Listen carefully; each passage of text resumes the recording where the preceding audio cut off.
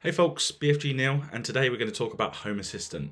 Now it's a great little system that allows you to monitor your earnings and hotspots, and eventually you can set up notifications for it, and in the future I want to do some more videos for allowing you to track trackers with it, with the same system. So this base video goes over how to install Home Assistant, what you need and how to do that process, and at the end of it you'll be able to track wallets and hotspots.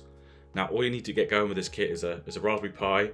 I've got some added heat sinks here, an SD card. I use this A2 rated 64 gig card, and a case. Now I use a custom case here, but you could use any Pi case, and the files for this case are linked in the description.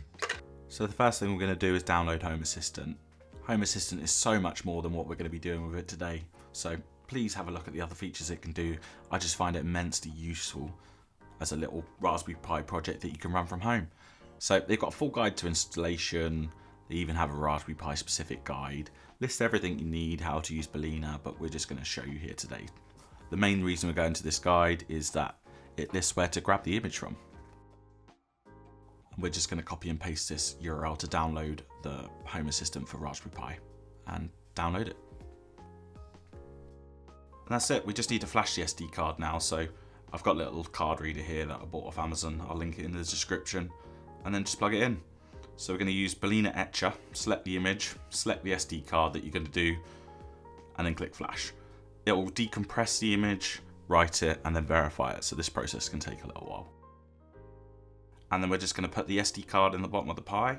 I've also 3D printed a case here, and I'll link to the STL file, so if you want to use this case, you can too. There's plenty of other Raspberry Pi cases around.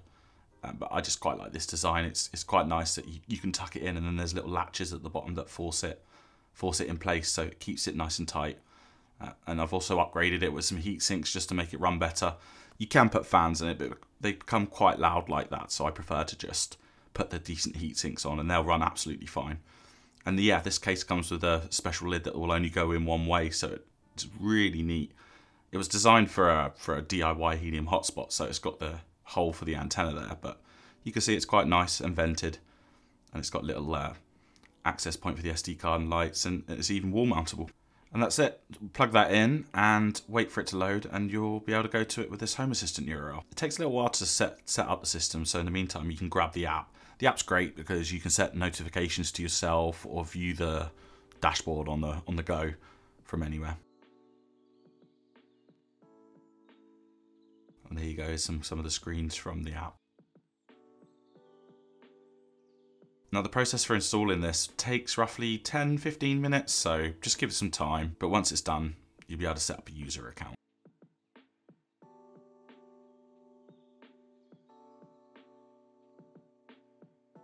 And click create an account. Once you're in, it'll ask you to set a name for this location, and you can also click the detect button to select your location. If you need to check any units or currencies, you can do this here, and then just click next.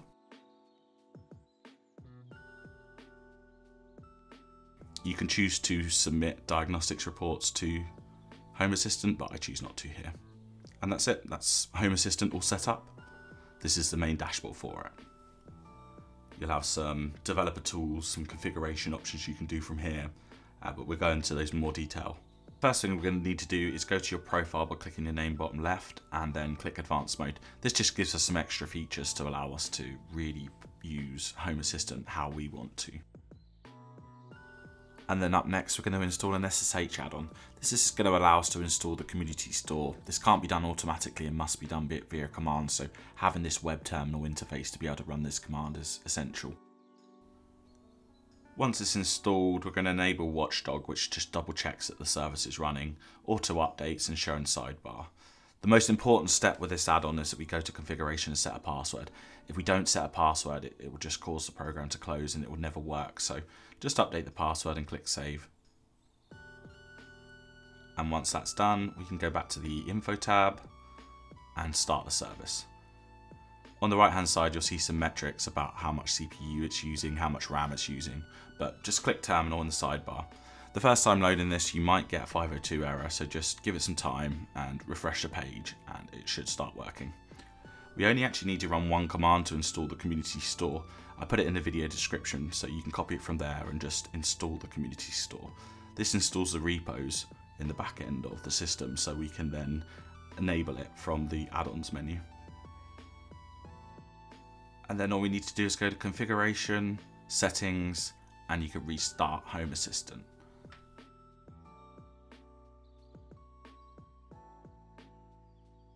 And once it's rebooted, we can go to configuration, devices and services, and add the Home Assistant community store, just HACS. You have to confirm that you know you're going to be installing community software basically. There could be bugs, there could be hacks, and this just confirms it. The second part is that you need to log in with a GitHub account. So I've skipped that part for you. It should be fairly easy for you to set up a GitHub account. And that's it, that's HACS installed. It should now be viewable on the left-hand side menu, and we can do some configuration for it. One thing I recommend doing now is going to configuration and add-ons and disabling that SSH add-on. It's quite a powerful add-on, you shouldn't leave this running, so we're just going to stop it and uninstall it. We can now go to the HACS menu, integrations, and add the Helium component. We just search for Helium, click it from the list. This takes a long while to show up. Once it's loaded, you'll see download the repository with HACS on the bottom right hand corner. Just click that and click download. You can select what version you want, but generally the one that's already in there is fine. And there we see Helium blockchain listed. The next step is, as always, it's best to reboot Home Assistant when you install something new. So configuration, settings, restart. The next thing we're going to do is install some cards for displaying the information. So we can go to front end under HACS, and these are all linked in the description. The first one's Uptime card.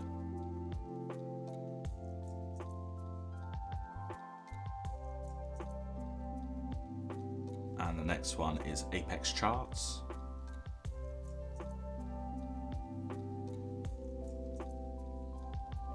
And the last one they recommend is called Mini Graph.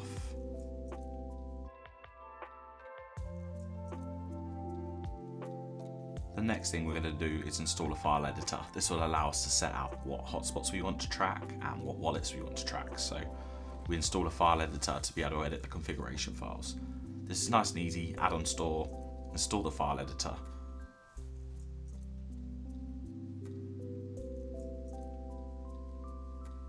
And as per usual, I like to enable Watchdog, auto update and show in sidebar. We can now click start and you'll see the same stats again of how much CPU this is using. And click file editor in the menu. This is nice and easy, don't get too worried. Up the top left is a folder icon. This will allow you to select which file you want to edit, and we want to edit the configuration.yaml. The sensor information that you need to paste in here is in the description, but basically it's in this format. Platform Helium, what hotspots and what wallet. After we've set this, we obviously want to reboot again. After it's rebooted, we can click this developers tool on the left hand side, and you can see we've got some new sensors. One's the Helium Oracle price, one's the wallet, and one's Rough Chili Bird, which is a hotspot we followed. So you can go to your dashboard, edit the dashboard and add these cards. One of the easiest ones to do straight away is the entities card. So this is auto-filled for you. You can just pick it from by adding card. We do have some custom cards here, and this is all available from the link in the description to show you how to use it. But I've just copied and pasted it in here for tracking the Oracle price. The next card we're going to add is an Uptime tracker card, and this is going to follow the hotspot Rough Chili Bird that we've chosen. So we just click Entity and select Rough Chili Bird and click Save.